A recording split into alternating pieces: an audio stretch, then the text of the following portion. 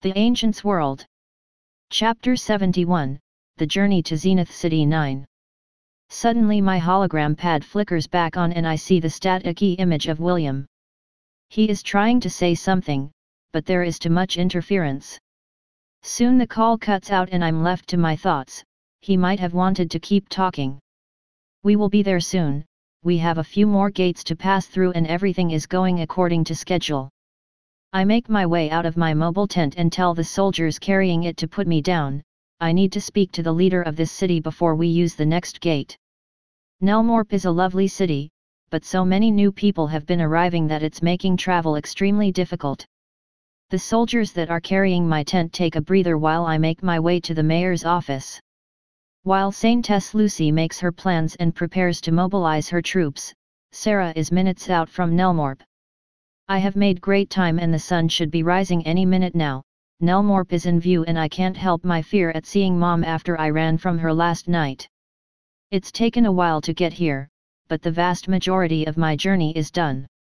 The capital is a day away from Zenith, so I shouldn't take long getting there once I'm done here. I travel for a little longer and I make it to the city gates. Every player inside is wearing leather armor. Some are probably people wanting to hide their good gear. The copy-paste feature works really well when you want to hide your value. Most players only use the leather armor look so they don't stand out. The more you stand out, the bigger target you are for pikers. So anyone that wants to keep their items uses the copy-paste system and makes their gear look low level. It really is a cool unspoken rule, keeps player killings low as long as nobody uses inspect on you. I wait in line to get into the city. Time passes and soon I'm at the guard who asks security questions. State your reason for coming to Nelmorp. This particular guard sounds very tired of dealing with us players. I should make this quick as I don't want to upset him. He looks at me with irritated eyes and rolls his wrist at me to tell me to hurry up. I'm here to meet up with my family. I don't have any other reason than that. He nods his head in a drone-like manner and tilts his head for me to continue in. I walk in and I can see thousands of players doing all sorts of things. It's going to be difficult to find my family, but there is two things I need to handle before I start searching. The first thing I want to do is write a letter to Amelia again. I did promise that I would write any chance I got. I make my way to the beautifully decorated building. You can count on the church having the best buildings. I walk up to it and enter the large doors. There is some nuns and others church workers here and there. I make my way over the message area and pick up a piece of paper and a pen. I wonder if I should tell her I'm going to Zenith to do my tier-up quest. I wouldn't doubt she'll ask me to swing by Bluegrass to say hello. After I'm done writing her a letter, I need to head to the bank and get the gold that my shop has made. I should have accumulated 80 gold by now. I start writing the updates about my journey. I hope you and the orphans are doing well.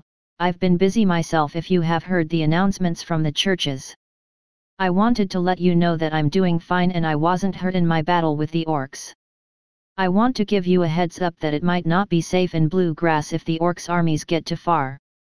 If that happens, I'll come get you and the orphans and take you guys somewhere safe. Hopefully the war won't progress that far, but be ready just in case. Let me know if you guys need any more gold, I'll send some if you want. Signed, your son. I pick up an envelope and neatly fold the message up, then I stick it in the envelope. I walk over to the magic delivery system and place the destination to Bluegrass and recipient Amelia Zirn. I watch the letter disappear in a flash of light and leave the slot I put it in. Now since that's all handled, I can head to the bank and fill my empty pockets. Many of the players who have been playing since the start have accumulated enough money to serve their needs. I will have money that I won't know what to do with. The bank is usually built close to the churches so people are compelled to donate, so it won't be too far. I make my way down the commercial district and I can see a packed building. I look at its sign and it says bank. Looks like players have already started the grind for currency. I'm impressed that so many are eager to level up and leave the starting city. I look at the packed place and can't help laughing a little. Players are arguing with each other and hurling insults. Everyone wants some personal space in this small building, but you won't get any. I also make my way inside and see the stress on the bank tellers. This is probably a daily thing for them. I go to the back of a line myself and begin to wait for my turn. While Sarah waits for the line to move, there is a bloody battle happening in Alsoma. The youngest princess of Alsoma, Princess Fiona, is locked in her room as she hears the guards fighting outside of her bedroom. Father ordered me to my room soon after the monsters arrived at our gates. I have heard screams and smelt fire coming from outside the castle walls. Now I hear fighting in the hallway to my room. The guards are also fighting to defend me.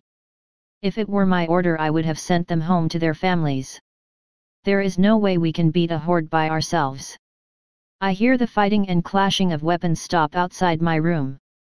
I look into the mirror before my fate arrives. I wish I had the courage to end my own life. I don't wish to die by my own hand. All I can do is force these monsters to kill me.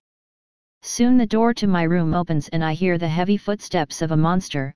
I turn to look at my doom and see a giant orc. I think I will end my life on second thought. I refuse to have that fate. I bear the dagger on my desk and go straight for my neck, however it's stopped by an unseen force. We can't have the beautiful princess taking what's ours. I hear a twisted voice from behind the orc and see some monster that can use magic. She is all yours, just don't do too much damage. General Arise likes royalty. My skin crawls as the giant orc makes his way to me. I try to end my own life. The magic he used is stopping me, however. Soon the orc is in front of me. He picks me up and tosses me on the bed while he rips my dress off. Soon he undoes his loincloth and a vile thing fills my sight. I can't stop the tears from falling before my most valuable thing is taken. While chaos and death ensue at Alsoma, the Saintess is currently talking to the mayor. I get you want to use the teleporter, Madam Saintess, but it needs to finish charging. It should be done in a few hours, just wait a little bit longer. I can't really force them to speed up this process, all I can do is wait. They have no control over the charging time, so it isn't their fault. We will be a few hours late. However, it's nothing to worry about. While the NPCs do their normal things, the players hear a world announcement that is disturbing. Worldwide announcement: the capital city Alsoma and its country has fallen. The monster horde has entirely decimated any resistance shown. The monster forces will have a boost in soldiers from the capture of women used as reproductive cattle. The orcs' armies and monster forces grow stronger. There is no cheering coming from the players, only quiet whispers that silently discuss the revolting reality that the war brings. Soon after the players get notified, the NPCs get a magic announcement from the church. Countless NPCs bring their hands together and silently pray for Alsoma and its people. Now that Alsoma has fallen, Saintess Lucy has a new mission. She is currently on her way back to the tent. I can't believe we were too late. William said they were 2 days out. Not attacking right then and there, it's only been a little bit since the hologram meeting ended. Now it makes sense why he tried to call back. They must have used some sort of magic to interfere with the transmission. Looks like we failed. I make my way back to the troops and prepare a new mission objective. I stand on my carryable platform and look out at my soldiers. We just received terrible news. With the fall of Alsoma, this becomes a recon and rescue. No longer a defense. If we find any survivors, be sure to use sleep magic on them.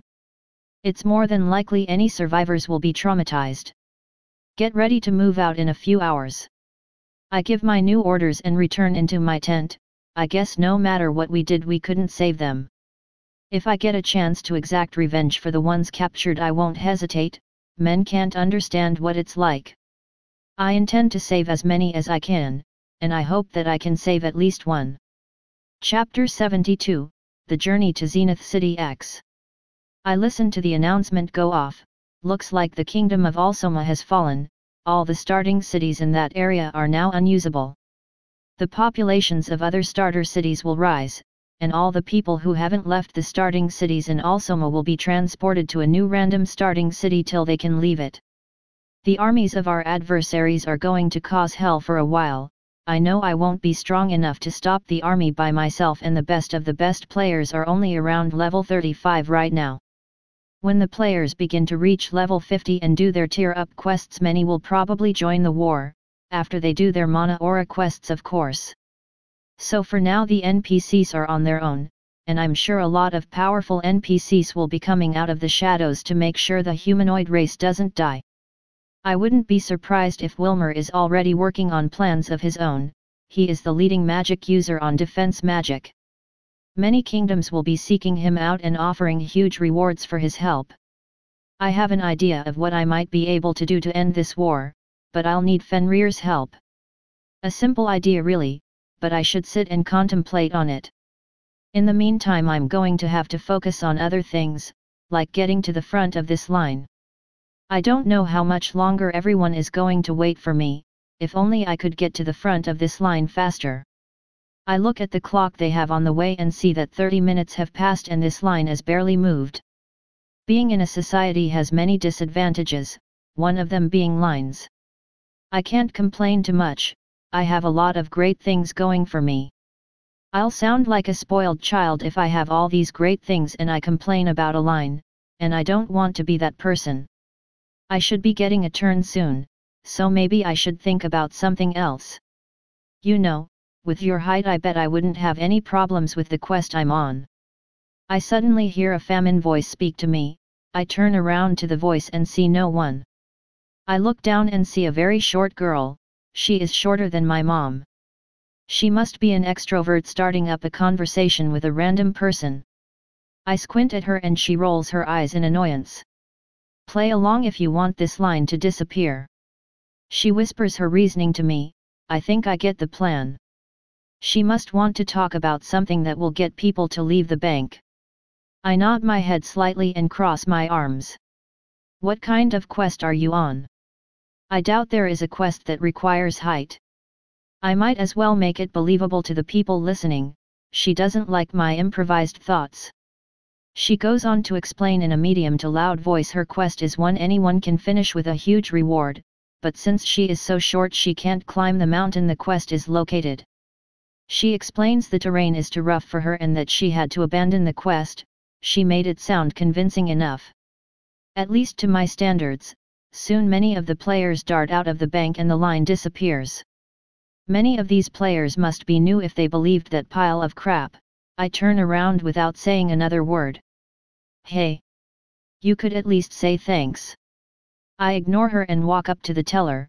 She goes to a new teller booth that opened up. I look at the male at the booth I'm at and he just sighs, must be because of my treatment towards her. She benefited just as much as I did, so I see no reason to talk further. It's dangerous getting involved with people who trick like that, even if it's to get to the front of a line. I take a sigh and think maybe I was a little rude, no point saying anything now. I'm here to collect funds from a shop I have. Account's name is XVIII. The man goes into the back and does his business. In the meantime said girl looks over at me with the news of me owning a shop. I can already tell what's about to happen.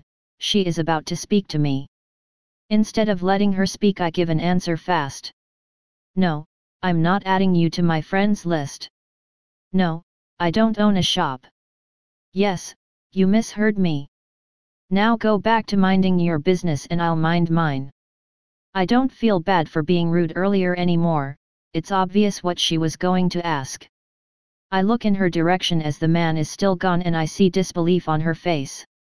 I guess she isn't used to being treated like this. Most men would do anything for a pretty gamer girl. I'm not one of those men, I couldn't care any less than I do now about them. If I wanted to hang out with a gamer girl in game I would, I will not stoop to the level of worshipping them. I believe men should be more sophisticated than that. You are one of the meanest people I have ever met. Why would you treat a beautiful young woman like that? Did your mother not teach you how to treat a woman? This noisy girl is getting on my nerves. I just sigh and ignore her again. That seems to make her mad even more. I guess she is one of those that want a reaction. Soon my teller comes back with 2 heavy sacks of gold. You have 88 gold pieces ready to take. let me know if there is anything else you need help with. I take the sacks of gold and place them in my player inventory. Please feel free to bring your requests back. I walk off as the teller tries to retain a wealthy customer in me. No sense in staying here any longer. Time to go meet up with my family. However, as I'm about to leave, I'm stopped by the same annoying girl holding me by my left arm. If this wasn't a city, I would end her right now. Too bad the guards will throw me in jail till she responds and gets her stuff back. I look her dead in the eye with anger. She quickly lets go and composes herself. I won't let you leave till you apologize to me. You are obviously much higher level than I am, and if you don't want to apologize, then help me with something. I turn around and leave. This type of person is the most troublesome. They bring nothing other than headaches and problems. If I ever get strong enough to beat you up, you can be sure I'll pummel you. I make my way to the area that has the cheapest things for sale. This is where most new players hang out. The rest of my family is sure to be here. After I walk around for a little while, I notice the familiar face of my sister. At least I found one of them. Hey sis, seems like I found you. She jumps in surprise since she was window shopping some fancy clothes that you see noble women wear. She turns around and gives an annoyed look, always the jumpy one. Didn't mean to scare you. Where is everyone else? She takes her attention off of the dresses in the windows and turns to me. I think she is still upset with me about giving her a spook. They are at the local blacksmith looking at prices. I came here because there is no way we can afford that gear with our measly funds. It feels just like when we were poor. I guess that would be a feeling that comes back. Being poor becomes sour once you experience being rich. I'm glad that they are looking at the most important things in cities. Come in, I was done here anyway. I can show you around town on our way to them. I can't remember the last time I got to do something like this with Haley. I hold out my elbow in a gesture for her to grab it. I don't want any horny men thinking they can just talk to my sister. I think that's a great idea, Haley. She grabs my elbow and holds it with a smile. Don't worry, I'll keep the fugly ones away. I say this in a joking tone and it works rather well. My sister laughs a good amount. We soon travel around the city on our way to the blacksmith to meet up with the other 3 members of our family. I'm happy that Haley is having fun. Too bad I won't be able to stay with them while they go on their own adventures. If I know Haley, she will eventually split up from mom and dad to do her own thing. That will only leave Marcus for my mom and dad to care for, and knowing her, she will do it soon. Chapter 73, The Journey to Zenith City 11. Walking around Nelmorp isn't something I did in my old future. If I actually invested in spending some time here, I'd have learned that this city is pretty fun. The streets are packed with players and people alike. Even though Ancient's world isn't as technologically advanced as ours, the few years players were playing in Ancient's world, the tech made leaps and bounds. The airships in the capital cities along with merchant cities are one of the inventions that happened before we arrived. They are brilliantly creative in my opinion. Other wonderful inventions will come to Ancient's world in time. I always found it strange that airships were invented even though the teleportation grid existed. There is one problem with teleportation: only people of high level or the Adventurers Guild can use it. If merchants or regular people wanted to use it, they would have to pay obscene fees. This is why the airship was invented. While not nearly as convenient, it's a cheap alternative to the teleportation gates. Speaking of said gates, we are coming up on one now, and there is a big crowd around it for some reason. None of the people around look like they can afford it, but they are there anyway. My sister also notices the big crowd and wants to take a gander. In all the time I've been in Nelmorp, I've never seen so many people by the teleportation gate. Mom and Dad checked the prices and said we will be walking everywhere for a while, so I don't understand why so many are around. Haley is an observant one. She is right about the prices. We fully stop and I look at the tent that is being held up. The crest of the Saintess Lucy is on it.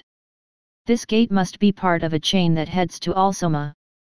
Seems that the church is too late as well. I wonder how many NPCs have died in the kingdom of Alsoma. They are a smaller kingdom compared to Zenith or Salamander, so their population is much lower. Zenith probably has around 100 to 120 million NPCs, Alsoma would have around 20 to 30 million.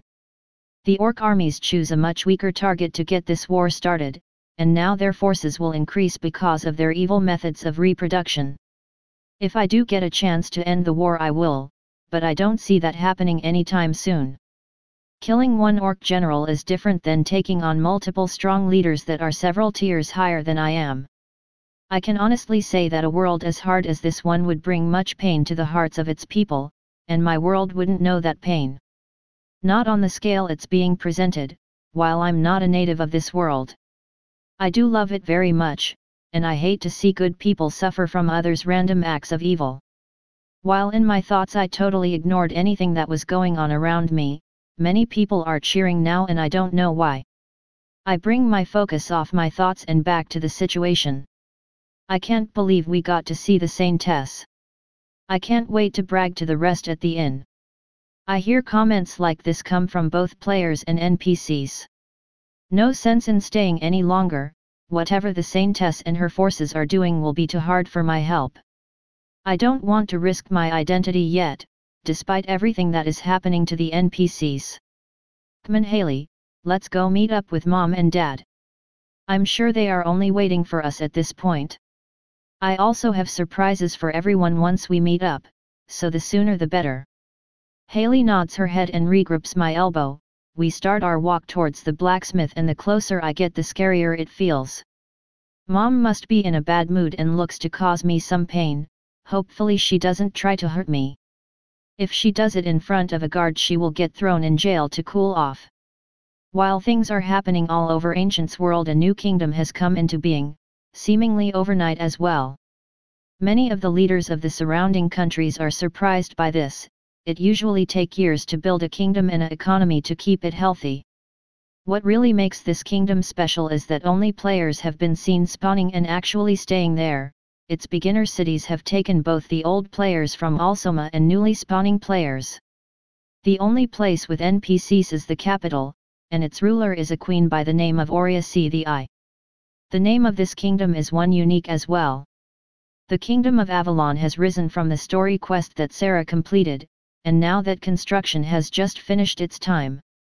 Worldwide announcement, a new kingdom has come to Ancient's world. This kingdom is almost exclusive to the players. NPCs are free to migrate it and settle in this new kingdom. Players from the country of Alsoma have been relocated to the country of Avalon. Once players reach level 100 they must go to Avalon for their tier-up quests. The announcement rings out many times over for the people of Ancient's world. Many players are blowing up the forums since everyone knows where they must go for their tier 2 quests. One of the more influential guilds, Cloudless Sky, is having a meeting with Willow Tree, and they are of course discussing the tournament. Wilted Rose is currently having a private discussion with Darkblade about the length of this tournament. Darkblade and I can agree that this tournament is taking too long to complete, and while we sit here and fight over items other players are passing us. I've gotten everything on our guild's list so there is no longer a need to stay. I'm pulling my guild out of the competition. If you were wise Darkblade you would leave too, everyone is passing our best members. I don't intend to fall behind the masses, the best of the best solo players are already in the mid-30s. While everyone in this tournament is still early 20s. He gives me a bitter look, he must be upset about me winning the legacy class. It's too bad I have to complete a difficult quest by myself, almost makes it worthless to me. He leans back in his chair and looks over to the empty one. Sir Ericsson is absent from this meeting again. You can leave, I would too if I got the legacy class alone. You on the other hand got everything on your list, your guild made out so much better than everyone else here. So I think you understand why my guild has to stay in, we will catch up eventually. I wish you the best in catching up with all the other players. Darkblade gets up and walks away, I'm left all alone with my thoughts. What's on my mind at the moment is this new kingdom and its importance to the players. When players start reaching level 100 we'll be heading to Avalon, and it would be smart to get any information on it. While the major guilds continue to fight over the items, my guild will have the chance to get ahead of all of them. I wouldn't be surprised if new guilds break into the top 20 with so many not making any progress. This is an advantage for the solo players. They don't have to deal with guilds, and that is a major bonus.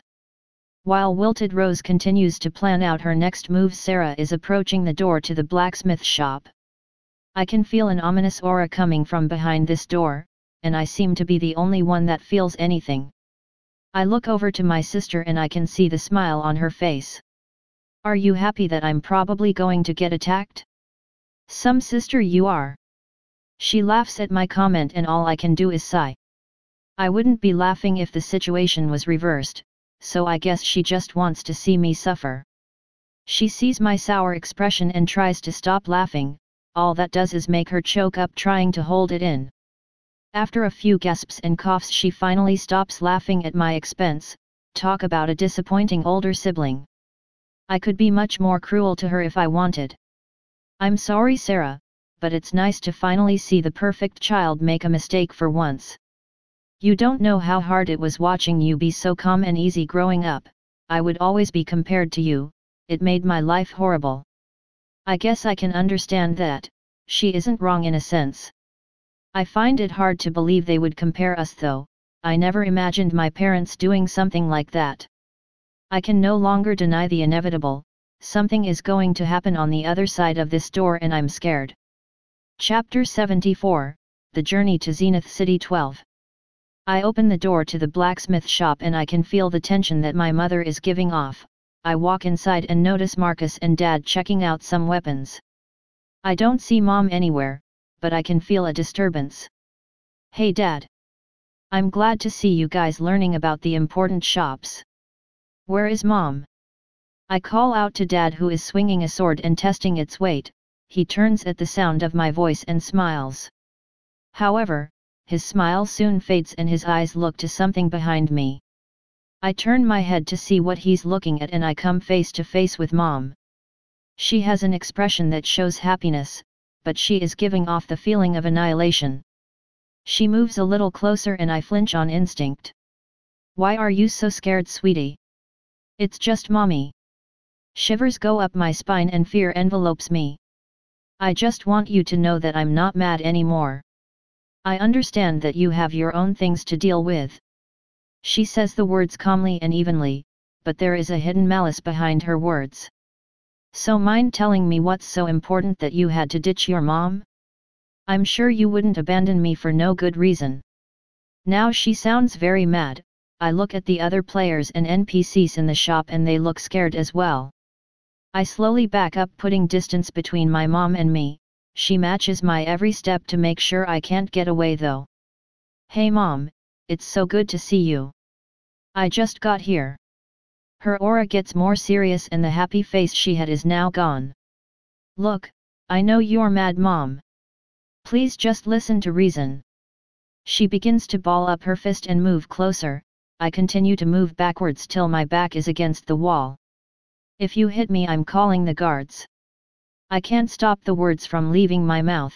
I wouldn't get hurt by anything she does to me. The feeling of fear is overwhelming that part of me though. When she hears those words she brings her fist up to hit me, and I see her best angry face with purple cheeks from how mad she is. She knows all about the guard situation, so that is stopping her. She drops her fist and begins to tear me a new one.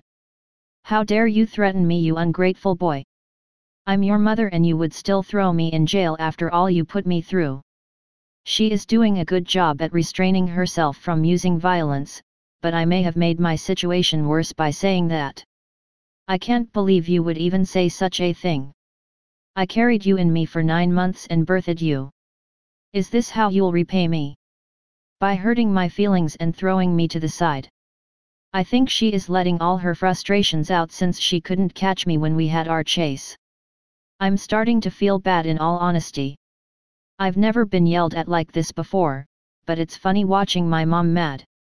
She isn't the type that has an angry look, it's still making me afraid though. Instead of doing nothing, I decide to do something. I interrupt my mom's verbal attacks and bring her into a hug instead. She goes from 100 to 0 instantly, and is now quiet. Since she is so much shorter than me, I have to bend down pretty far to make sure her chin sits on my shoulder. She hugs me back tight and I can hear her cry a little. I'm really sorry, Mom. I didn't know spending time with me was so important to you. She cries harder after I say that. After letting her get her pain out for a good few minutes, I finally pull away and look at her. She has red puffy eyes and is sniffling. I really put her through a lot. She cleans the wetness from her eyes and begins to cheer up. Oh, I can't stay mad at my baby. You will always be my sweet pumpkin pie. I can't stop my face from turning red in embarrassment. Talk about a nickname you want to disappear from the annals of history. The other players in the shop snicker at the mention of my nickname. I clear my throat to help my fluster. I get behind Mom and push her over to the rest of our family. I look at them all stand together in their beginner armor and weapons. A feeling of true happiness spreads through me. I hope they are all adjusting well to Ancient's world. Mom looks like she just remembered something as I see a light go off in her eyes. Let's head over to the fountain and take a family photo. I want to get this moment on camera since you won't be staying with us long. Mom gives no time for objections and is already halfway out the door. We all follow her and line up in front of the fountain in the center of the city. Mom then proceeds to struggle with finding the screenshot tab in the player interface. Sarah, can you help me? I can't find the camera. I walk up beside her and walk her through the steps, then she starts looking through a camera only she can see and lines it up towards the rest us the family. She puts it on the countdown and we both hurry into position. She is the only one that got any notification about it. I watch her lose herself in the photos she took. I turn my attention back to Dad since Mom is in her own world. I walk over and sit next to him on the fountain. So are you guys planning anything soon? I ask a simple question, but since me and my dad think in similar ways, he gets the meaning behind my question. He sighs and looks up at the beautiful clouds that are free of pollution from jets and chemical dusting. One thing I'll always hate about my world is the government spraying crops with chemicals. They are fine for the plants. The sky clarity is sacrificed. We had to do something to feed the high population though. I look up with Dad and enjoy the freedom that Ancient's world brings. Nothing about this world is sick like our world. In all honesty, our world is slowly dying, not in the sense of it can't sustain life. More along the lines it is losing its beauty. Your mother and I are taking Marcus with us on our adventures together. Haley told us she plans to take off on her own once we are done here in Nelmorp. That only leaves your decision. What do you plan to do? It was nice of them to wait for me and ask me what I want to do instead of just assuming I'll tag along with them. I'm sure Mom was hoping for me to stick around, but I got my own things to do. I look over to my mom and Haley as they go through the photos. She must have sent copies to everyone on her friends list. Speaking of that, I'll need to add them. I'm on my own quest right now, so I won't be tagging along with you and Mom. Even though that may disappoint her, I have progress to make. Dad nods his head in understanding and brandishes a smile. I'll add you guys to my friends lists so we can keep in regular contact with player messages. I also have surprises for each of you. Well, more like great information. We continue to talk for a little while Haley and Mom do what girls do. I want to give them information on great classes. Marcus has a chance to get a legacy magic class since I remember instructions on how to get one. Mom and Dad are both swordsman class wielders, so I know where 2 legacy classes reside. Haley has chosen a duelist, which is why her first weapon is a rapier. I know of a legendary class that is perfect for her. I have a sick feeling in my gut making my family super strong. It's the gamer part of me shouting keep the balance. It'll only benefit them though. The only thing I gain is a family that is strong enough to help each other when needed. That is all I can really ask for as a son. It's still early morning, so that means I can hang out with them for a few more hours. I want to leave for Zenith by nightfall. As I hang out with my family in the best inn at Nelmorp, Giovanni's pub, I go on to play card games and explain each of the ways they can get the classes. They all write down the instructions in their player journals for each individual class. We spend many hours having fun and talking as we go from card game to card game. I didn't know Mom and Dad could pick up on games such as The Shattering. It's one of the most popular fantasy card games among players. Every card is given a power level and you collect better cards from either players who wager or quests. It's not big yet.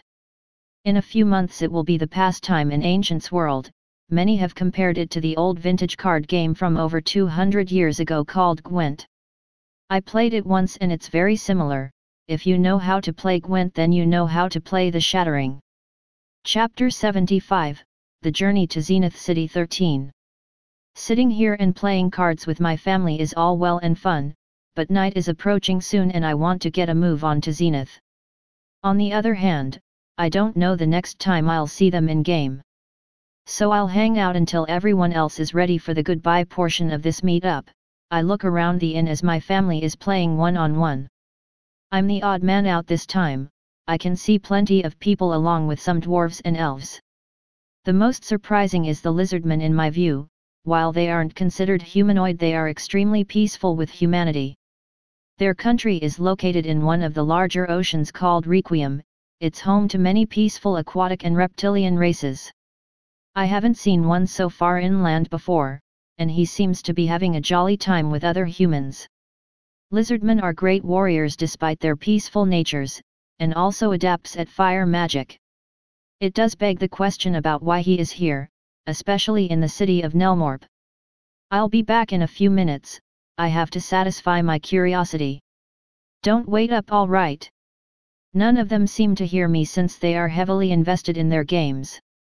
I make my way over to the small group and notice that the NPCs around him are low-class adventurers. By the look on their badges, none of them are higher than F rank, and F rank is pretty average. I'm not very fond of the Adventurers Guild, you could say I almost despise them. They are not an organization I agree with, they treat their lower-ranked members like fodder and their higher-ranked members like kings. This is not how something as large as the Adventurers Guild should act, and in the 5 years I played, they never once changed. I won't talk to the lizardman, I just want to get a good look at him. This is the first time I've seen one up close before. Too bad this is our last day together, Tokil. It's been a blast escorting you this far. I hope that you remember us when you resume your journey after Zenith. From what I hear, this lizardman's name is Tokil, and he is also heading to Zenith. Must be an ambassador going kingdom to kingdom expressing their willingness to help in the war or something. It's that, or he was exiled from his home. I find that the system announcements are racists in a way, when it said all non-humanoid creatures have united against humanity. It failed to include the ones that are on peaceful terms with humanity. That makes me question why it would do that. It's different for the NPCs, so they heard something else. Why is the system telling players half-truths, and making mass confusion a common thing? I can tell by the looks on the players' faces around the inn that they are wondering why a non-humanoid creature is perfectly safe. I just watch patiently as some of the players are getting ready for a confrontation. The ones desperate for EXP or items see this as an opportunity. After a couple of minutes, one player finally gets the nerve to walk up and talk to them. He looks around level 10. It's considered rude among the players to inspect each other while in the cities. That's why that small woman from before didn't inspect me. I refocus on the situation playing out in front of me. This player must be really desperate. The lizardman is probably around level 45 to 50, and the adventurers around are of a similar level. Why is this non-humanoid creature not being killed right now because of the war? He looks like he's got some good items on him. When he said that, the player that didn't care suddenly gained interest. Smart move, making other interested, but it won't make a difference with such level disparity. One of the adventurers hanging out around Tokil takes out his axe and gets ready to kill. Before he can strike, Tokil stops him. Now that is something you don't see every day. An NPC sticking up for a player. Tokil is someone of high character and principles. Matches up with his species defining traits perfectly. The adventurer puts his axe away and gives the player a death glare. While this is happening, Tokil begins to speak. While my race is non-humanoid, the lizardmen have always been peaceful with humanity and others like them. I'm here with one of my good friends who is a dwarf. If you don't believe me, ask him. He is around 120 years old and has great knowledge of the history between my people and yours. Spoken like a true politician, he is definitely an ambassador. He is here with a dwarf as well, must be hanging out with the other dwarves by the barrels of alcohol. Say what you will about dwarves, they know how to drink. Many of the players who were interested in the items To.W was carrying soon backed off. Players are immortal, but we think losing a level is worse than dying. That is a dramatization, but the anger and screams some players release when they lose a level convinces you otherwise. If you do wish to start something with me, you will have to deal with the Adventurers Guild, but you would have to beat my friends here first. Getting on the bad side of the Adventurers Guild isn't something a player should do, even at higher levels it's wise to stay off their kill list. They have some of the strongest NPCs in Ancient's world. When To.W said that all interest in him fell to zero, most players know their limits and are smart about the way they play. It's widely considered idiotic to intentionally antagonize stronger beings, and most players are smart. Nobody wants a target on their back that big. My curiosity has been satisfied enough, so I head over to the bar and order some food. While it doesn't fill me in real life, it does taste great. While I'm ordering food, the lizardman decides this is the moment to get food also. He is next to me ordering as well. He is much taller than I am, despite the fact I'm around 6'3". You didn't look at me the same way the other new people did. I can't help asking why. It's known throughout the lands that new people are notorious for their greed and lust to grow stronger. Seems To.W is much more observant than I anticipated. I see no reason to deny a conversation. This is the first time I get to talk to a lizardman. My food is set in front of me along with a glass of beer. I slide the beer over to To.W. I know the history and relationship the lizardmen have with humanity. I just wanted to know why you came so far inland, and this is also the first time I have seen one of you in person. My best guess is you're an ambassador speaking for the lizardmen, and that's why Zenith is your next stop. He looks at me impressed. My deduction must have been spot on. He picks up the beer and necks the thing. While I'm not from the EU, I always wanted to say that. He slams the empty glass down and releases a satisfied sigh. He then receives his food as well. You are very knowledgeable for a new person, and by the look of the blade you carry, you are powerful too. I won't be so rude as to ask for your level, but may you share? I wonder why he wants to know. My instincts and years of solo play are telling me not to tell him. He isn't a player though, and it's not like he is going to find out about my class. I do wonder what his level is as well. While my guess of 45 to 50 might be correct, it's still a guess. I look over to my family and see they are still deeply invested in their games. I have time to talk, and I don't have to worry about holding up my family. I'm on my way to Zenith myself. I have a tier-up quest to do. I hit level 60 not long ago, and all new people have to head to the capital city of the country they appeared in. I'm heading out before nightfall. While I wait for time to pass, I'm hanging out with my family. I point my head in the direction of my family and he looks to them. He picks up a chicken wing and digs into it with his reptilian teeth and extended face. He looks over to the dwarves getting drunk by the barrels of beer. My traveling companion is the oldest dwarf over there. The one that's wearing the green chest plate. He is an expert blacksmith representing the Dwarves Smith Alliance. We met up some time ago and decided to travel together till our quests are complete. We have the same destinations, so it worked out. An expert blacksmith is very rare, and he is also a representative of the Dwarves Smith Alliance. They are the best crafters in the world, but I doubt they have any legendary blacksmiths. I don't regret giving up that adamantine metal, was never going to use it. I have a great idea myself, and I wonder if To.W will be interested. Chapter 76, The Journey to Zenith City 14. My idea isn't one I'd usually get since I'm so solo heavy, but a lizardman and dwarf as travel companions for the time being would be nice. It won't be a permanent thing, but fighting monster of such a high level near Zenith will prove tough without being tier 1 yet. No point in waiting any longer to ask, now is a golden opportunity. Why don't all of us travel to Zenith? While Zenith isn't that far from here, I know that the areas around the capital is full of powerful tier 1 creatures. That's probably the reason your escorts are stopping here in Nelmorp, isn't it? Tokil looks at me with questioning eyes, as if certifying the offer as genuine. He smiles and seems satisfied with what he sees.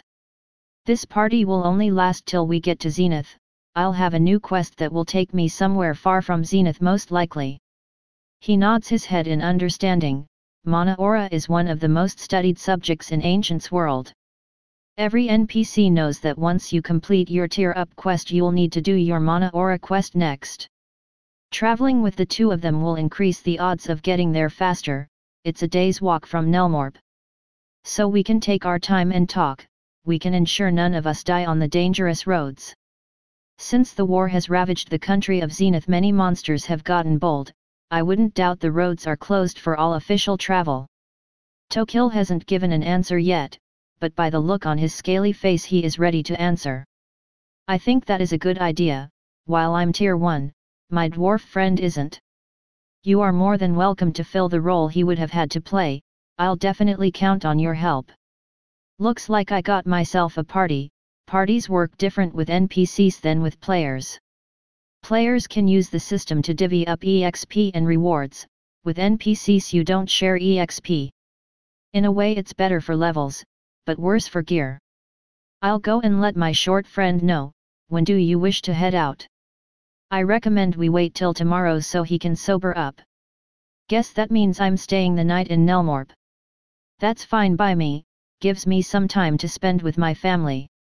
My companion and I are staying in this inn, will you be as well? I look over to the barkeep and get his attention. I lay down the required amount of gold and he throws me a key. I hold it up for Tokil to see and he just chuckles. He finishes his food and gets up. He heads over to his dwarf friend who is too drunk to even care that he'll be traveling with a new person. I watch Tokil go over to his escorts and begin chatting with them again. I head back over to my family and take a seat as well. It'll be nice to fill the silence of a lonely travel. It will only last till Zenith, while I do party up sometimes. I'm a solo player at heart, who knows what will happen on the road there. It will be nice to have some backup. As Sarah hangs out at Giovanni's pub with his family and has a good time, there is a meeting in the Holy City. The one leading the meeting this time is Saintess Lucy. She is reporting on the state of Alsoma's capital city. I can't believe the carnage this new enemy is capable of. The bodies of men and young boys lined the streets, and all the females no matter how old or young were taken. It makes me sick to my stomach that this has happened. A woman should never have to go through such a thing. The worst part of it all is we don't even know where they took them, and by the look of the capital I can say they tramped over every city they came across. I'm currently looking through a hologram at the rest of the attendants and this time I see members of the coalition. I take a breath to clear my head and prepare the news. This is going to be more ammo for the Elf Queen and her agenda. There was nothing left, and all fatalities were of the male gender. No female bodies were found and barely any monster corpses were uncovered. It's safe to say that the country of Alsoma has fallen, and it would be wise to fortify the borders and place in new emergency alarms no matter the cost. Many just nod their heads in agreement and stay silent. The queens in the room look like they are about to be sick. I would be too if I was in their shoes. I hear a voice that ticks me off more than anyone else's. The elf queen Syndra begins to speak about her only demand once again. This is why I think it's fair for us to receive the son of Archangel Michael. The women of my country are the most coveted in the world, and I will surely lose many in this war. I want fair compensation for their sacrifice, and I expect it. My blood boils even more as she shuts off her hologram so no one can dispute her at this moment. I look over at Alex and he flinches at my angry face. I will not tolerate such disrespect and neither should he. He just sighs and sits in his seat. He takes off his hat and sets it down. He takes a hard and individual look at everyone in this room. The fairies aren't here anymore. They don't want anything to do with the war. If the armies come for their country and kingdom, they will unleash Fenrir. Alex begins to speak about the main goal of this cooperation. While the elves and fairies' help will be missed, I know that if we all work together this will be a swift war. I'll need all of the countries here to open their borders to church occupation. We will cover the cost for the emergency alarms. I'm about to protest and make sure that the kingdoms are the ones that pay, but I'm beat to it. Gregory stands up and crosses his arms. The kingdoms will pay for the emergency alarms. We'll be giving full cooperation in this war. Is that understood, everyone? He looks around to the kings and queens, both young and old. Many have sour faces from the prices. None dispute Gregory's words though. I'm certain that your daughters and wives would agree that the price is small to pay for their safety. Many of the males' faces pale at the thought of losing their wives and daughters like that. Same goes for the queens and their daughters. Gregory showed them what was really important. He sits down and I watch a newly crowned king stand up. Baron Jackson has become the new ruler of Zenith. I guess calling him King Jackson is in order. You can be sure that Zenith will help in any way it can, but with the recent war all we can do is afford the emergency alarm. We won't be able to spare any troops since we are rebuilding the country at its foundations. I understand and agree with his decisions. He'll make a great and wise ruler for Zenith, but many of the other rulers in the room don't think it's fair. I'm tempted to turn off my hologram and let them argue it out all they want, but I care too much to do that. While this is happening in Ancient's world, JNX is having a private discussion with the rest of the investors. The one leading this conversation is Jericho. He is the one better with words after all. You will all give as much money as we say. None of it has any value anymore, so stop being so damn greedy and help us save lives. I slam my fist on the table and look at the sickly pale faces of my investors and shareholders. I need to get the point that money has no value on their heads, only then will they help. I watch them all pull out their phones and start transferring money to the J&X's account. I'm glad that you all have let go of your money for the greater good, and when the time comes many will know about what you have done to save lives. I don't know if that will make the mood better, but it should ease their hearts. I end the call and head back over to the lab. There has been a new development and not a good one. I stand next to my friend Xander and look out into the room full of technicians and specialists helping in this crisis. So is it as bad as you say it? Xander said he has some news that will throw a wrench into our efforts saving as many lives as we can. The human population is around 17 billion, and only around 5.5 are playing right now. The homeless and penniless can already be counted as dead, and that's around 2 billion. So we are missing around 10 billion people who haven't gotten on yet. It's time to hear the bad news now, and bad news it is.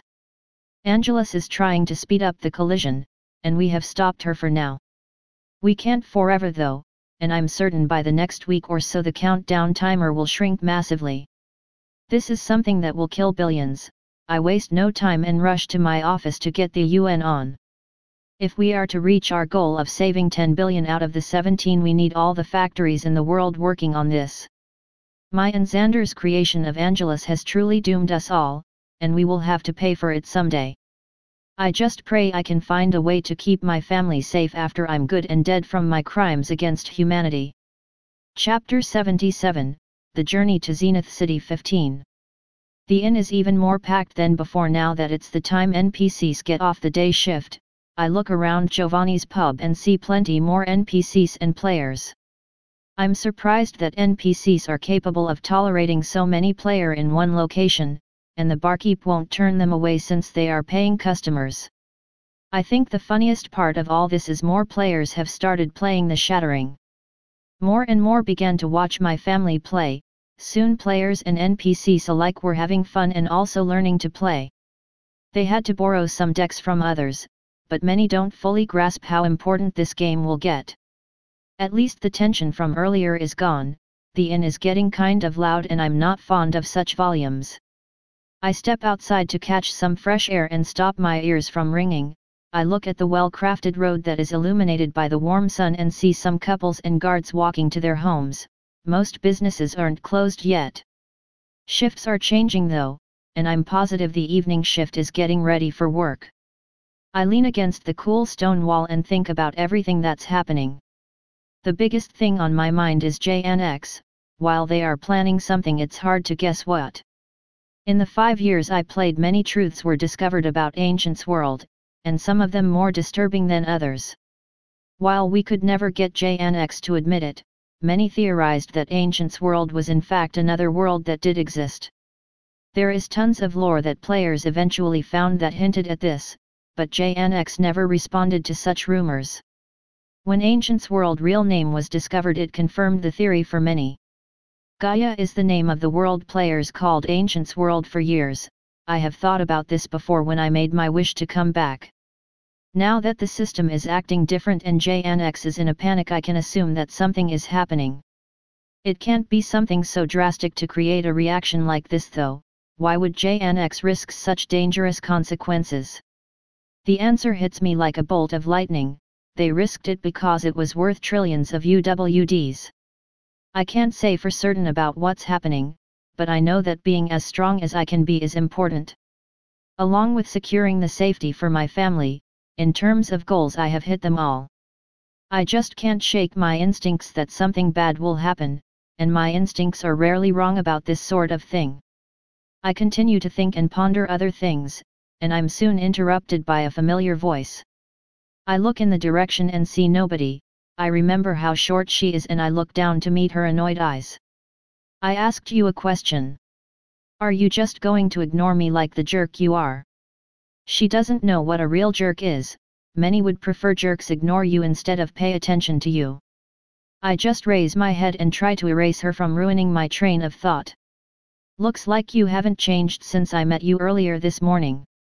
Why are you at my favorite hangout place? I meet my new friends here all the time. I don't need to know these things about her. I don't even know her name.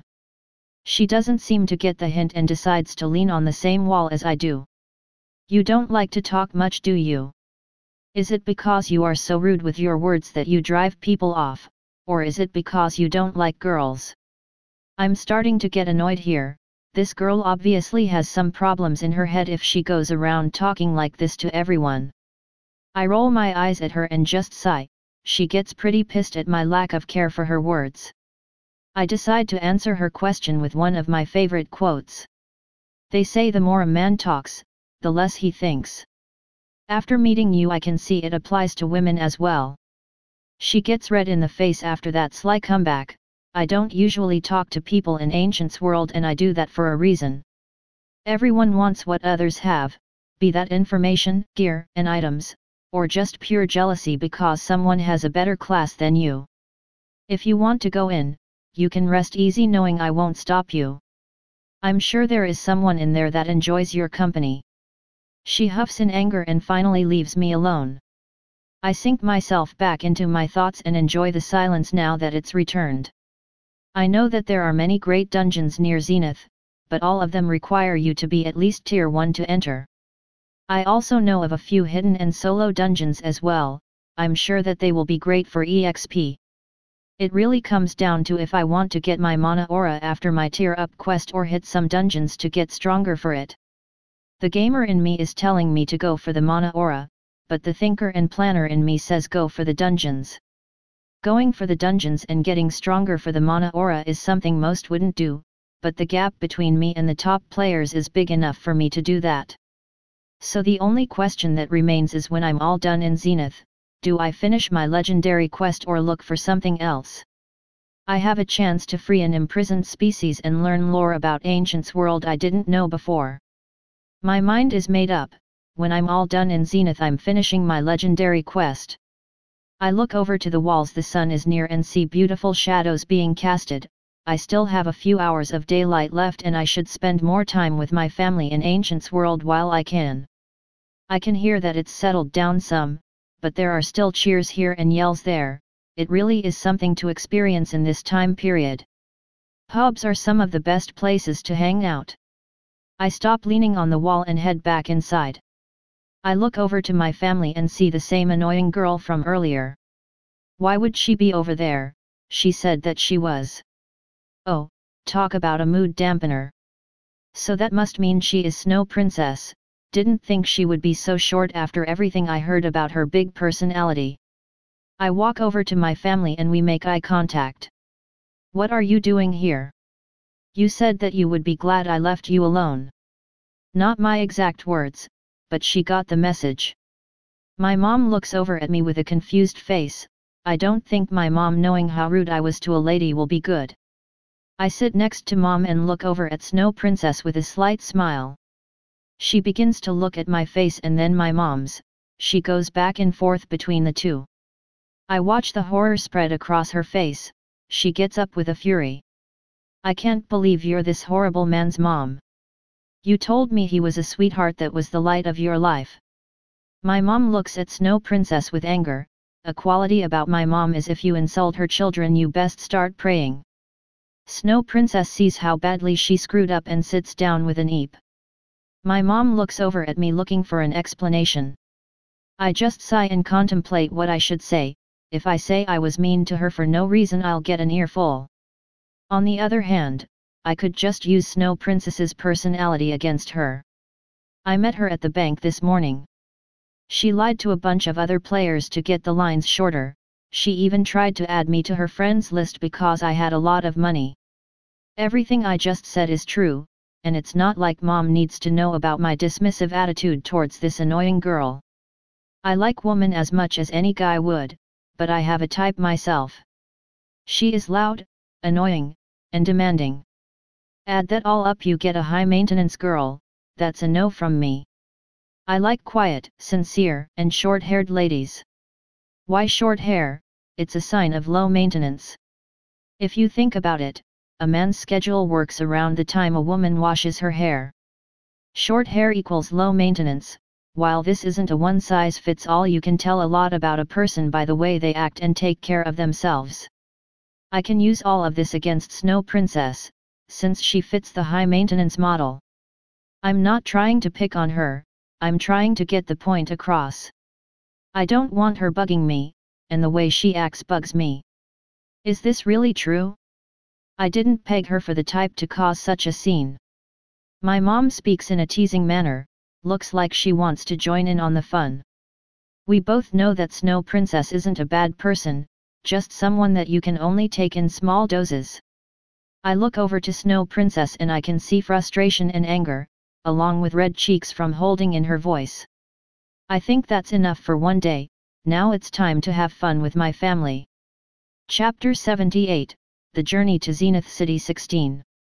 Snow Princess isn't what I'd thought she'd be. In all honesty, I didn't think she had such a big personality. With a reputation such as hers, I'd expect a cunning fighter, not a chipmunk-sized woman. You know, Snow Princess, you'll get crow's feet by making faces like that. She looks at me in surprise. It shouldn't come as a surprise that I figured out who you are. It's easy to put together when you have all the pieces. This also means she might know my real name. I doubt mom or dad would call me by my gamer tag, so that means she knows a little bit about me than I do about her. At least in terms of real-world identities, the inn and drunks are starting to get rowdy now that the day shifts are getting off.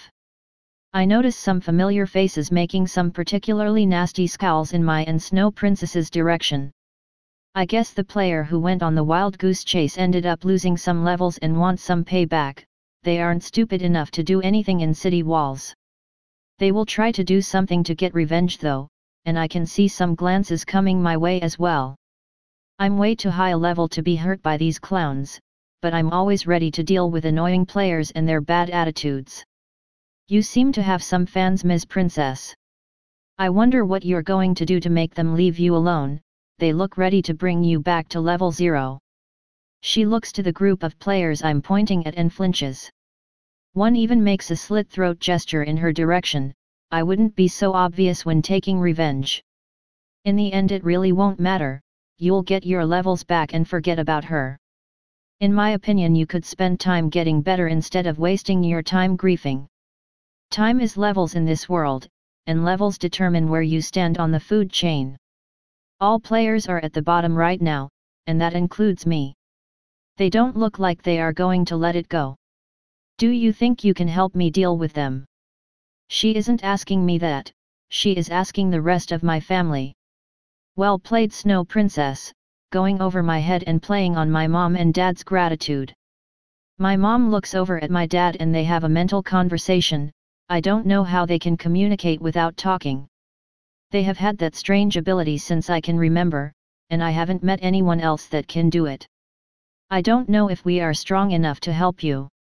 They have better gear and are higher leveled than us. My dad voices his opinion first, but I know what's coming. Mom and Dad always repay a debt, it's ingrained in their souls at this point. Although, we owe you very much for helping us and even paying for our gear. Now that surprises me, she used her own hard-earned money to help strangers. Now I feel like I must help, I've never had someone do that for my family. I look over to Snow Princess and I can see she is embarrassed now that a secret has been revealed. I'll help you take care of them, but it'll be wise to find a solution that doesn't involve everyone killing each other. I have to leave for Zenith tomorrow morning and I won't be staying for this to blow up, so we handle it now or not at all. I guarantee my help, but only if she takes care of it now. She looks at me like I grew an extra arm or something. I'm tempted to retract my offer after such a stare. She gets the meaning behind my gaze and gets up and walks over to the players that are staring her down. I keep a close eye just in case things go bad. After a while I see them relax a little. Some even scratch the back of their heads. She is more of a manipulator than I gave her credit for. She must have either offered gold or items. Players of Ancient's world don't let go for any less. She walks back to us and the players no longer stare at us. She sits back down in her seat and sighs. So what do you have to give for them to leave you alone? There is no way they are letting you off free for your actions. They are my actions too, but I was just someone that got sucked into her plan. Even though it's a horrible excuse, it's true. She lays her head on the table in a depressed manner and just stays silent for a few seconds. I promised each of them 1 gold coin for doing that to them, now I need to come up with 7 gold. Problems of the poor are not a concern to people who are rich, but when you come from poverty like I do I can't help myself. I go into my inventory and take out 7 gold pieces and put them in front of her. She looks at me like some sort of idiot. I clench my fist in attempt to suppress my rage. I look at her and the gold. She isn't taking it and doesn't look like she will. Just take it, you idiot. I said I'd help you and I am. Now I can leave knowing I repaid you for taking care of my family.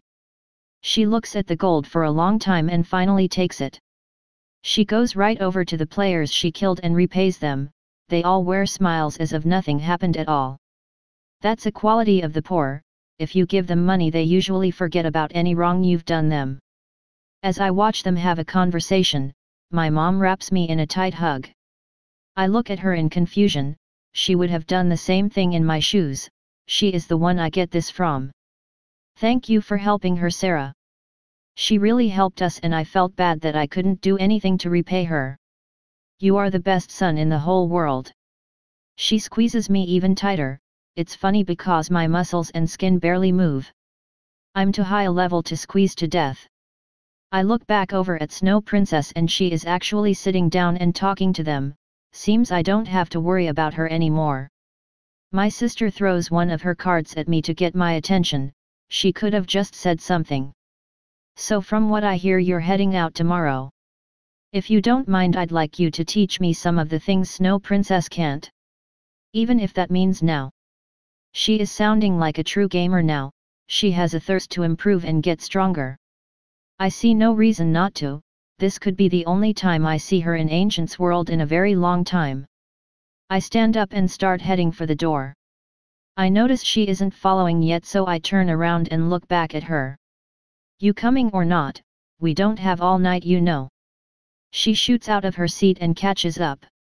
I proceed to teach her everything I know about the duelist class, and she catches on fast. I even spar with her and use the witness. I keep it in its sheath so none of its skills activate. After seeing her in action I know she will be one of the best players. She has a talent for the duelist class. She heads back before I do. I take a walk around Nelmorp unwinding. Soon night comes and now would be a good time to get off, I'm really hungry after all. I make my way back to Giovanni's pub and head up to my room. I can see my family still playing the shattering. I should get a starter deck myself before long, I know where I can get some really good cards. I open the door to my room and notice that it's nicely decorated, even the bed is a regular queen. Giovanni sure does know how to treat customers. I lay in the bed and log off. My gaming pod opens and I'm met by a dark room. I'm immediately hit by hunger, now it's time to have some food. I make my way downstairs and enter the kitchen. I'm not in the mood to cook an entire meal, so I'll just make a bowl of cereal. I make a nice big bowl and enter the living room. I place the bowl on the coffee table and turn the TV on with the remote. I switch it to my favorite news channel and it's on a commercial break. I just pick up my bowl and start eating.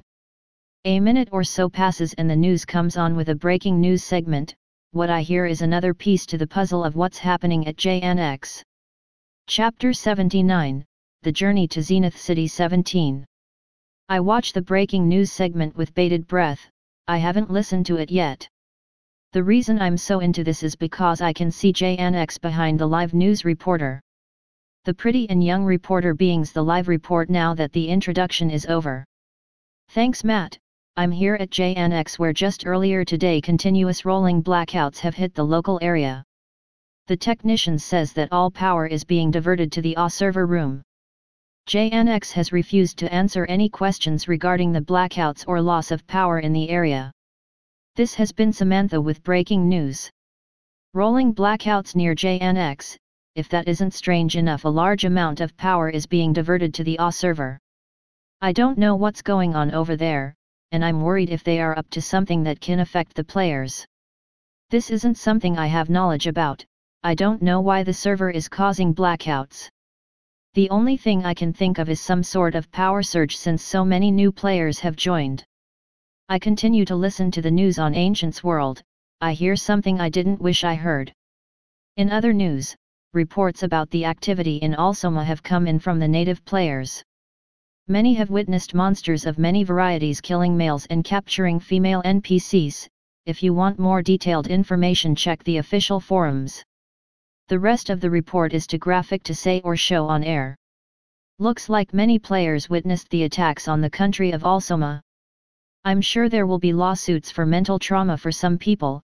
I wouldn't want to see something like that. My cereal is now soggy. I lost my appetite a while ago after seeing this.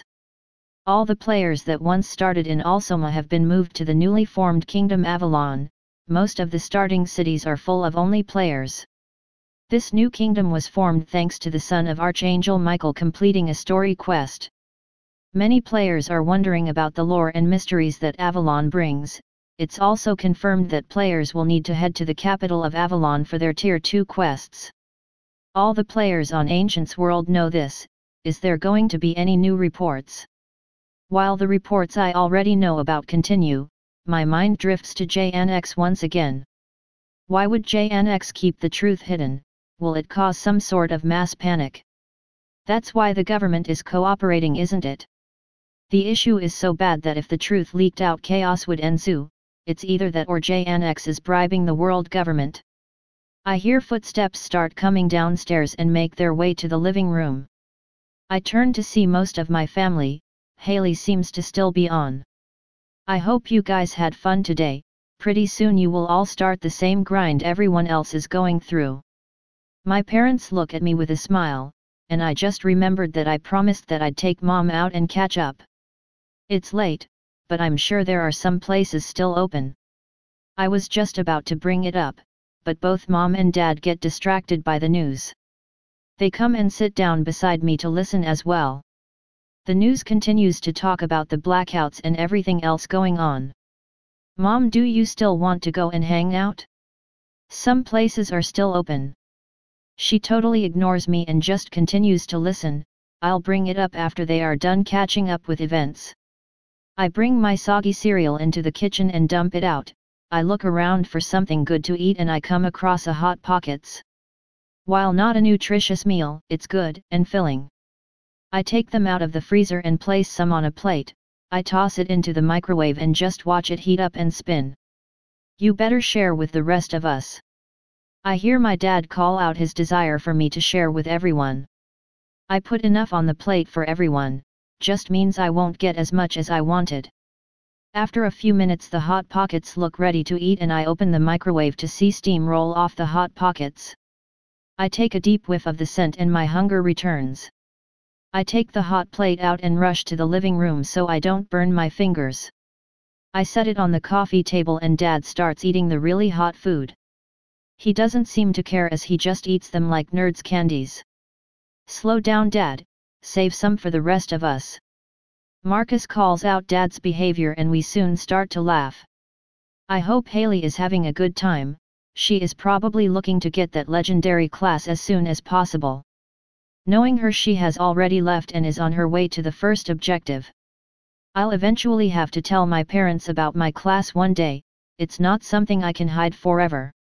I'm just grateful they didn't question how I know all this, if they did I wouldn't have an answer. They will put the dots together that I know more than I let on, but that's after they learn more about Ancient's world. So Mom, are we going to hang out like you wanted or what? I ask my mom once again since she isn't so consumed by the TV this time. She looks at me with a smile, but one of slight shame. I haven't seen my mom look like this in a long time. She picks up the remote and turns the TV down so we can talk. I'm going to have to cancel on you, sweetie. I have plans and quests to do in Ancient's world, I'm sorry to shrug you off. I understand completely why you didn't want to hang out before. What just happened? Did Mom just cancel on me because she wants to play games? We can hang out in Ancient's world when we meet up again. I promise. Wow, I can't believe it. My mom just cancelled on me to play a game. I can't stop myself from laughing and tearing up. Talk about something you don't see every day. Both my parents join in on the funny moment that has happened. No worries, Mom. I'm sure that we can do something next time we see each other in Ancient's world. I wipe a stray tear from my eye as I say that. This is going down as one of the funniest moments in my life. Just make sure you get off enough to feed yourselves. I don't want you guys becoming addicts to video games. I say that as my voice shakes from trying to hold in the laughter. I look at both my parents with love, I'm happy that they are getting into Ancient's world seriously. While most of the Adamo family is laughing and having a good time in the real world. Haley is planning a little trip of her own. I'm feeling kind of bad that I'm leaving without saying anything to them, but I do have a friend coming along with me on my quest. So are you going to tell me what we are exactly doing? I get that you want my help, but I have priorities to you know. Snow Princess questions what we are doing. I don't want her knowing I'm heading for a legendary class. If I learned one thing from my little brother, it's that you keep important information to yourself. It's not like she is getting nothing out of this either. I promised that I'd help her with any quests after mine. I can see why my brother was so annoyed with you, maybe bringing you along was a mistake. If you want to miss out on all the items and gear, then turn around and head back to Nelmorp. If people ever asked where Sarah got his treatment of people, sometimes many would question his parents, but in reality he picked up my habit with wordplay and manipulation. It's the one thing that he learned from me he can actually use. I turn my head slightly to the short girl and see her frustrated face. I could see the resemblance when I looked at you too, but now I know there is more in common than just appearances. She begins talking about my family and how beautiful we all are. What I hear next surprises me a little. So does Sarah have a girlfriend? He doesn't seem like the type that can handle most women. I'm intrigued on why she is asking. She never showed any romantic interest in Sarah. If she does have a little crush on him, she does a good job hiding it. I just laugh at the thought of my tall little brother with a shorty like Snow Princess. She must know what I'm thinking, cause she doesn't look happy. Sarah has a very specific taste in woman, and you are not his type. Most women will never fit his description of what he wants, so don't feel bad. He isn't demanding a lot, just the things he wants are too rare. He probably would have a girlfriend if he went outside more often. I start laughing at my little brother's failed love life. He hasn't so much as talked about girls. I'm sure he is still a virgin, if only he got it through his think head that casual encounters are okay. His excuse is that he isn't that type of person, he is the only one missing out. We continue to talk and walk as the night passes. I know Mom and Dad will be getting back on soon. I don't know Sarah's plans, but he might be taking a break for the night. Chapter 80, The Journey to Zenith City 18. I'm going to take the night off and catch up on the forums. There is news other than what has been talked about. I spend some time just scrolling through threads and reading articles on what's been found and other such things. I'm not tired since I'm sleeping when I play Ancients World, so I'll more than likely be up all night. While I love games and Ancients World, sometimes taking some time off is a good thing. The journey to Zenith City will only be a day of walking. Nelmorp is one of the closest cities to the capital. If players tried to go to their capital cities, they would be met with a barrier. The barrier scans players to see if they're high enough level. Works the same way some dungeons do. I had to go through a barrier when entering the dungeon Devil's Willow. I don't have much information on Zenith City since Zenith wasn't my starting country in my old future. I've only been here a few times doing mercenary work. While that was a long time ago, I'm positive it will look different since it just got through a war. The players in the country of Zenith lose out on seeing a completely rebuilt capital city. Thinking about capital cities, the country of Avalon popped into existence overnight. That only means the system helped build the new kingdom. This didn't happen when it first came to be.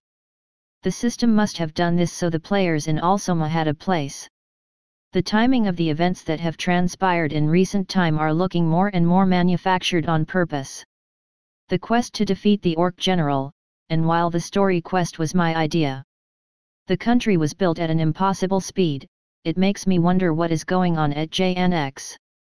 I would love to find out myself, but they are in a different state than me.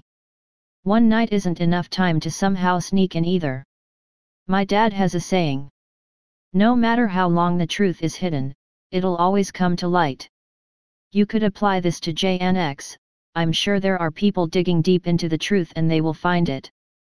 It does help JNX that the government is on their side, and it will make it harder to find anything. I have a journey with some new friends tomorrow, and while it won't last long, it will be nice to have some company for a change. While everyone in the Adamo family is doing their own things at the moment, there is a secret meeting in the Church of the Dark Ones. The identities of these individuals are hidden behind cloaks, and everyone is silent. I wish to bring up the need for Fenrir's heart. If we can get our hands on it, we will be able to revive one of the fallen lords. If Fenrir is as strong as the legends say, then we might even be able to revive two. I think this search for the sun is going to end in disaster for us. It's obvious he is protected by the Almighty Father.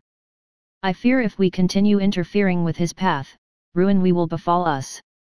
One of the dark-cloaked figures speaks about his concerns with the goals of the Church of the Dark Ones. This meeting doesn't happen often, but when it does there is much debate. Another begins to speak in response to this point.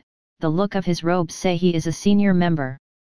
While you bring up valid points, the sun can be used for the Genesis engine. His bloodline and power will be more than great enough once he fully develops. Wouldn't our Dark Lords want this instead of one or two of them being revived in this world? In the end we all have to come to an agreement, and I say we focus on the sun. We know he is going to Zenith, the ritual masters have revealed this. However, we can no longer locate the person he is supposed to meet. The member with a higher rank than some here brings up his point, and many also agree. Now the council is split, and this isn't good. One person is in a robe with many markers of authority and he begins to speak. He is the leader here.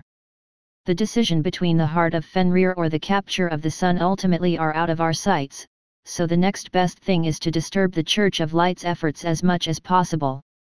My spies have told me that they know nothing about the sun, but they have special investigators digging up hot leads. Perhaps we should get rid of their investigators and hamper their progress. Many listen as the voice brings up an alternative plan. Everyone agrees that this is a better plan than the first two. Soon the meeting concludes and the holograms flicker off.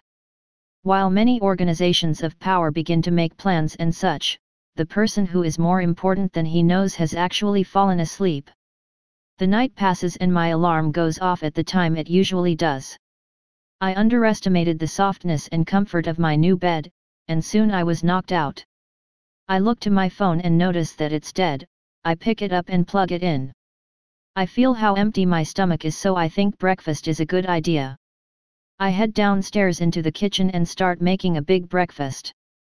I finish it fast and clean up the mess I made in the kitchen. Everyone else is on Ancient's world. This is also a first. I haven't been the only up like this without someone following suit before. No point in waiting around. I head back up to my room now that I'm good and full. I hop into my gaming pod and load into Ancient's world. I wake up in the same bed I logged off on and look out the window. The sun is just starting to rise and I smile at the thought of adventure once again. I make my way down to the breakfast and bar to see if my travel companions are already up. I look around and meet Tokil's eyes. I walk over to him and shake his hand. Good to see you again, Tokil. I'm sure that once your dwarf friend gets here we will be ready to go. He looks over to the barrels and I follow his eyes. There is a pile of hungover dwarves. I chuckle looking at the drunks. One of the best people to hang out with are dwarves. They are great conversationalists and know how to have fun. I look forward to traveling with one. I watch Tokil walk over and pick up one of the older looking dwarves. He brings him back over and sets him on a bar stool. This is Thosnal Axiforge. He is the representative that the dwarves have sent. I met him in the coastal city of Reslay. I look at the dwarf as he lifts his head from the counter to look at me.